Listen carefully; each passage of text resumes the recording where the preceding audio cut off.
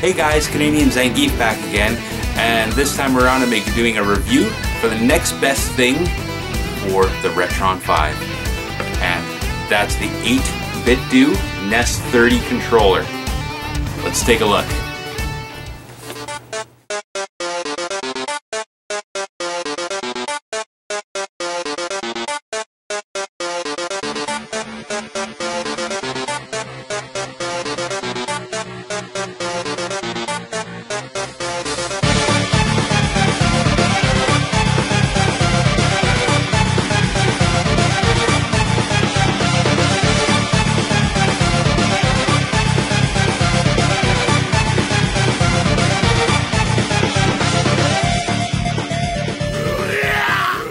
Okay, so here we have the NES30 retro game controller.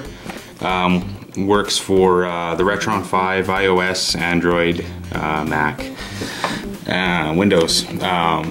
Very versatile, very high grade. Very nice box. I like boxes. So included in it, you got the connector cable to sync it to your computer. This is for uploading with firmware for the controller as well. Originally when this came out, it wasn't for the Retron 5, but they released a patch for it that allows it to sync up. This fits on the back if you want it, and also backs up as like a stand. I just don't use it. I just like having the regular thing. So let's talk about build quality. When you put it in your hand, it's got about the same weight, maybe a little bit heavier than an original NES controller. The feeling on it is very good.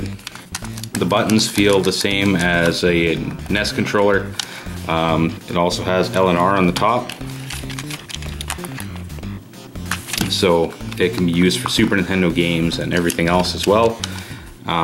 Super happy, works Bluetooth, and at the very least works and is just as responsive as the pack-in Hyperkin Retron 5 controller, but with, you know, better feel for the D-pad, and the buttons feel a lot better.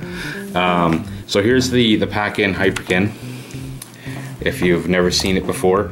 A lot of problems that a lot of people, yeah, it's still got power. A lot of people have is the analog here. This is for a lot of NES and SNES era games where you really want a D-pad for those precise movements, and this doesn't really have that. It's probably good for fighters and stuff, maybe for RPGs where you don't have to worry too much, but this is so much closer to home for me. It's so comfortable in your hands, and the buttons feel a lot better too. Like, these are kind of, I don't know, the best thing I could say to them is they're kind of like pressing Smarties. And these feel like regular NES buttons. Just have it side by side with an original. You know, it's pretty close, except with the adding on with the extra, you know, Y and X buttons, of course. D-pad feels pretty much the same. Well worth the investment. I'll leave links below with where you go to find the update to be able to use this on your Retron 5, and basic controls for it and everything. It's definitely awesome.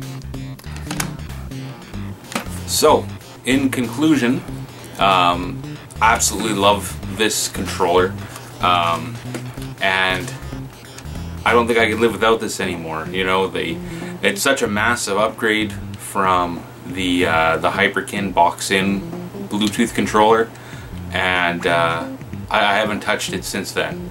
So if you love your Retron 5 and you totally want to replace your box-in one, this is an excellent option, and I highly recommend it, especially at such an excellent price. Well, thank you for watching, and we'll see you next time. Cheers!